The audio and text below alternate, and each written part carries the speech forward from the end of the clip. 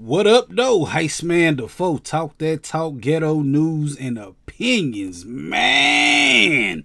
Every day I'm hustling. Every day I'm hustling. Every day I'm hustling. Y'all remember that song, man, by Rick Ross? That's exactly what he been accused of right now. He's accused of hustling, man. Them people down at the Wingstop. The feds is on his head right now, man. They say he got to pay a little fine because he is not paying them workers he got down there in Mississippi, man. They say they on some slave labor type stuff, man. Come on, Rose. This happening down in Mississippi. I think they didn't find like 5 Wingstops ran by his peoples, like his family running these Wingstops, man. Hold on, man. I seen this on Twitter.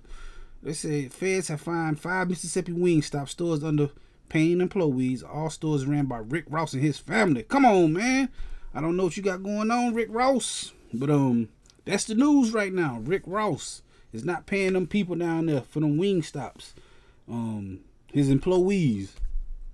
I don't like the lemon pepper ones. I don't care what nobody say. He always talking about lemon pepper. No, they're not all that good to me, man. I don't know, man. But that's the story right now. Wingstop, Rick Ross, underpaying. Feds got 5 of them joints, yo. We definitely gonna be talking about this Friday right here on this channel, because I go live every Friday talking about stuff just like this. Y'all just gotta come through and holler at me, man. Hit that like button, the comment button, the share button, the subscribe button, the notification bell.